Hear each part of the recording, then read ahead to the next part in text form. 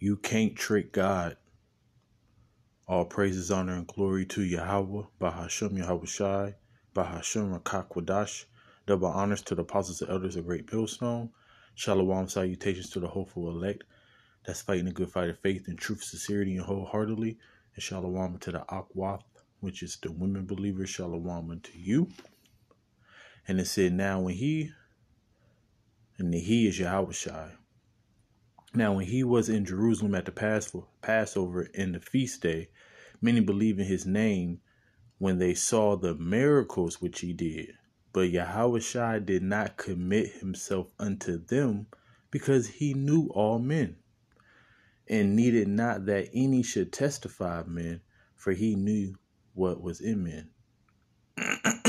So you can't trick God. You could trick men, but you can't trick God.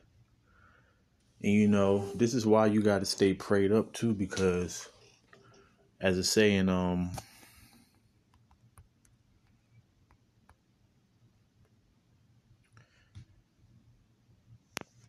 the heart is deceitful above all things and desperately wicked. Who can know it?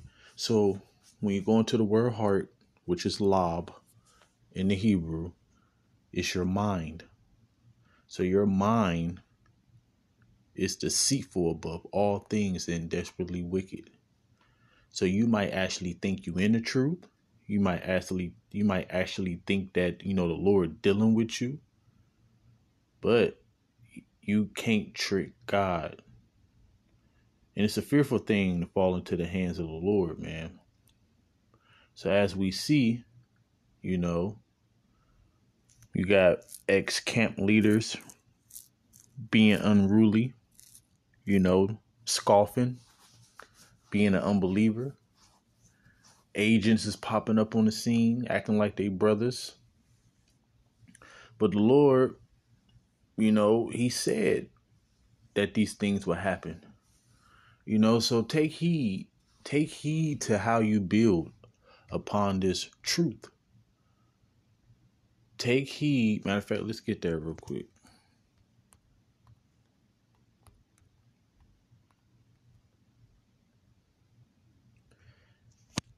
It said, according to the grace of the Most High, which is given unto me as a wise master builder, I will have laid the foundation and another builder thereon, but let every man take heed how he buildeth thereon.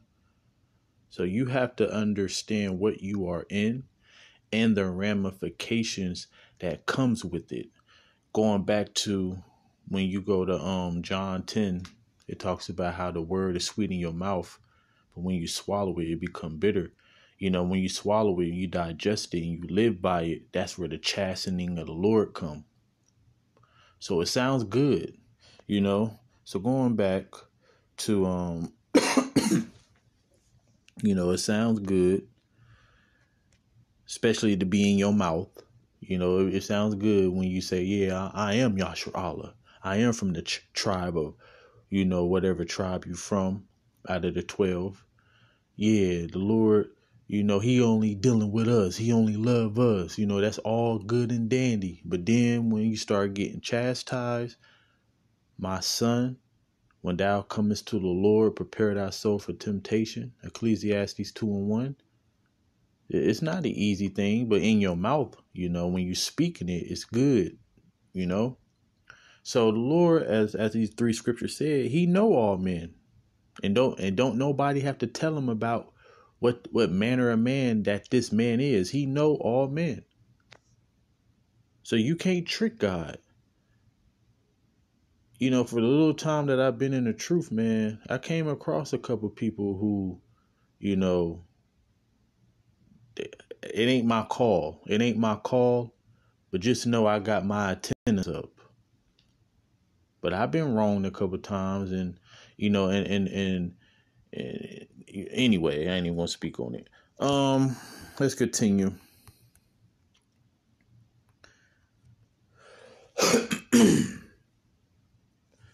So it said then, because I'm just getting straight to the point. I really should start from 1, but just for the sake of time, it said, then saith he to his servants, the wedding is ready, but they which were bitten were not worthy. So you see, the Lord knows all men. That's why he's able to make this statement. And as you see, it's in all red. This is Yahushua talking. So people who are even bidden to the marriage is not worthy. As you got crept in unawares, you got spies, you got people who, they're not in this thing truthfully. Their heart is full of deceit. So and the scripture said to deceive and the deceivers are his. And that's why when you go to 2 Corinthians 13:5, it said examine yourself daily to see that you are in the faith. And you should know what type of manner of man you are, unless you be reprobate. So it said, go ye therefore into the highways, and as many as you shall find, bid to the marriage. So the Lord, so even going to Matthew 25, it said, let the wheat and the tares grow together.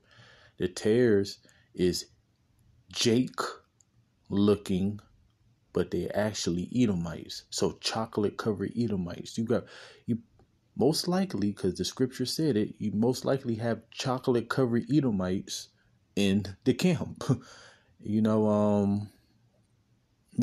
telling you, man, all I'm saying, and I'm really making this video for myself first.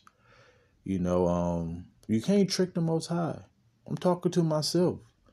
Like with this, as a scripture that I read in Jeremiah 17:9, it said that the heart is deceitful above all things and desperately wicked. So you can, psych your own self out into thinking that when you get rebuked.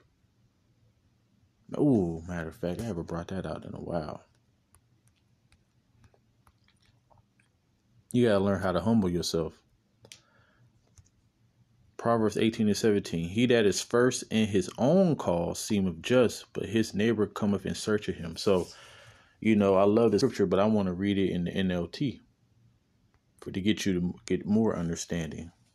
It say, the first to speak in court sounds right until the cross-examination begins. So if you're a person that, always justifying yourself, you always think that you're right, then when you get reproved, you can never be reproved because in your own mind, you're right. But we just read in Jeremiah 17:9 that the heart is deceitful above all things and desperately wicked.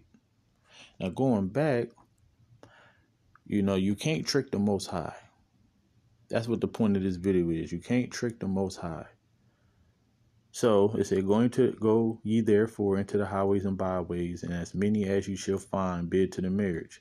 So those servants went out to the highways and gathered together all as many as they found, both bad and good, and the wedding was furnished with guests.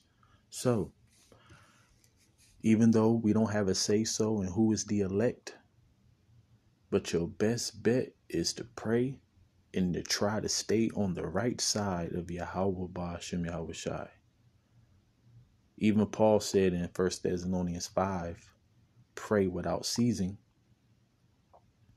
And I'm serious, man. Like we in a time of, you gotta know if your conscience is right. You got to take heed, examine yourself, as the scripture said.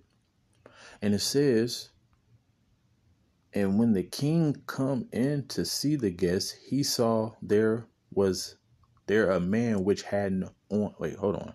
And when the king came in to see the guests, he saw there a man which had not on a wedding garment.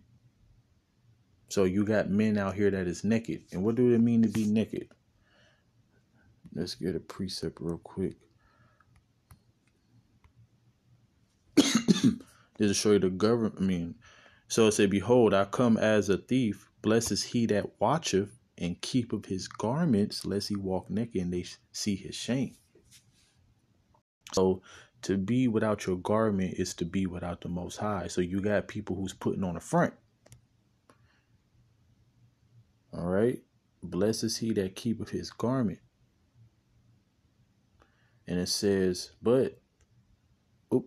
and when the king came in to see the guests, he saw there a man which had not on a wedding garment. And he said unto him, friend, how comest thou in hither not having a wedding garment, and he was speechless. Because see, at that time, it ain't no talking, and you've been found out. You're going to be found out in that day. So you're going to be speechless. So you tricked men, you can't trick the Most High. So I always look at it like this.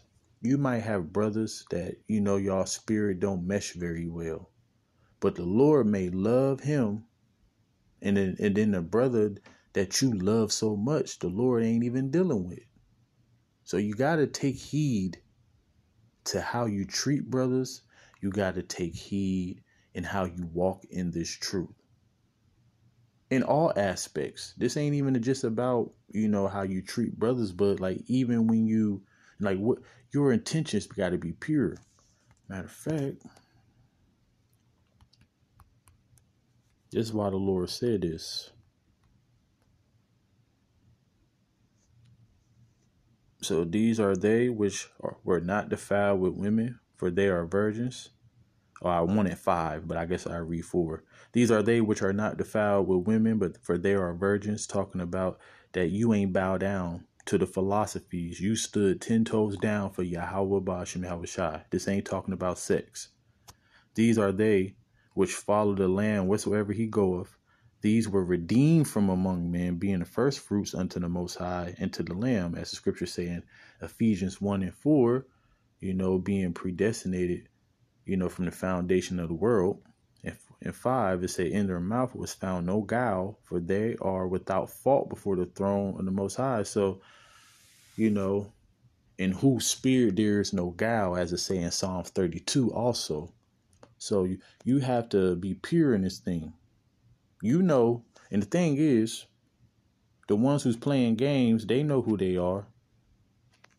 But the Lord just got him in a trick bag right now. So it's saying, he said unto him, friend, how comest thou hither not having a wedding garment? And he was speechless. Then said the king to the servants, bind him hand and foot, take him away, cast him in the outer darkness. There shall be weeping and gnashing of teeth. For many are called, but few are chosen. And that's why this truth is very, very special. It's not for everybody. Even though many have been called, only few going to be chosen, which we all hope to be chosen, the ones that's sincere. That's why Yahweh Shah said, those who endure to the end, the same shall be saved. And guess what? We approaching the end, and now it's time to stay prayed up. So you can trick men. You can't trick the Most High. So examine yourself. Matter of fact, I quoted it. I'm going to end it on it. And I'm talking to myself first. It said, examine yourself whether you be in the faith. Prove your own self. Know ye not your own self, how that Yahweh Shah HaMashiach is in you, except you be reprobates. All right. Reprobate means to be without judgment. All right. So listen, man, we at the end. Ain't no time for no damn bullshit, man. So anybody that's playing around, the Lord gonna judge you. He's gonna find you out. And hey, examine yourself. So hopefully this video was edifying and shalom.